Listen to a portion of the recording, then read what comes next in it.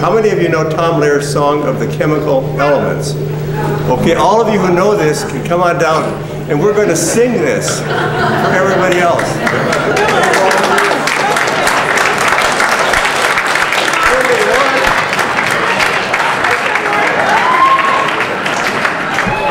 Okay, how many, no, you don't have to come down.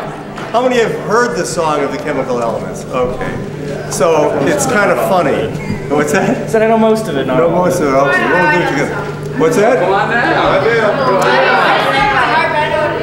So this, in case you can't recognize from our singing, is to the tune of Gilbert and Sullivan's "The Song of the Modern Major General from the Pirates of Penzance." And there are 102 chemical elements in this song, and if any of you can name the 8 that are not in the song, let me know. Maybe I could nominate you for the Nobel Prize. So are we ready?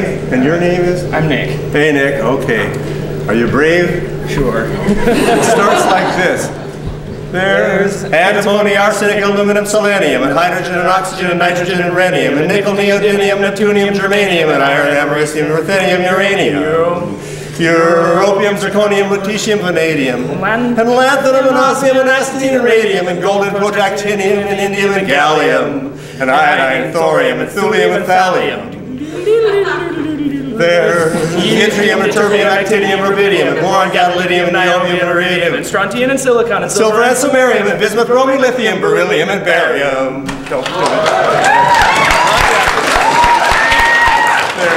Holmium and helium and hafnium and erbium and phosphorus and francium and fluorine and terbium, manganese and mercury, molybdenum, magnesium, dysprosium and scandium and cerium and cesium.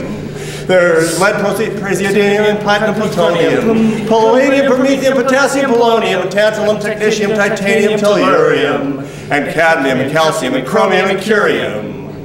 There's sulfur, californium, and fermium, berkelium, and also mendelevium, einsteinium, nobelium, and argon, krypton, neon, radon, xenon, zinc, and rhodium, chlorine, carbon, cobalt, copper, tungsten, tin, and sodium.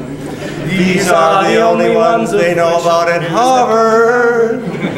But those who studied chemistry at this fine university, UAF, unanimously agree that others were discovered. Give me 5, man.